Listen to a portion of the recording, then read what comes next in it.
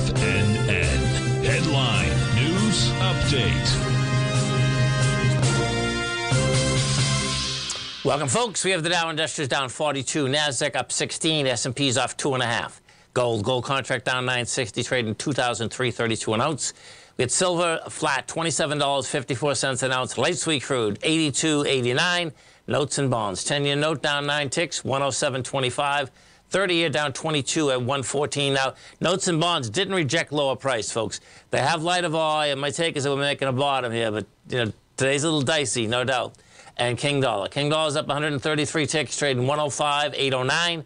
Euro 106. Yen 155. British pound 124 to 1 US dollar. Coming out with the earnings are going to be Meta. Meta's going to move the NDX 100. If we go take a look at the NQs, right now they traded up 54. And they've been leading the market. They're going to continue to lead the market out here. So we take a look at this. As soon as Meta comes out, there'll be juice coming in this market too.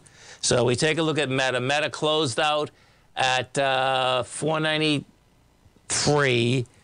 You're dialing 496, but I don't believe they come out with numbers yet. No, they didn't. So even right after the close, you're still up $3. You were down 260, but yet it's trading up $3 right now, and the numbers aren't out yet. So this gets really interesting, isn't it? Wow, look at that. How did that fly? This is going to. So it'd be interesting to see. Does someone actually already have these? That all these last trades are all 496. Yeah, 496.93 like nothing.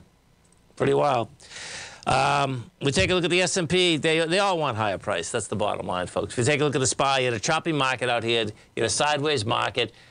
You rejected 503. You're at 505.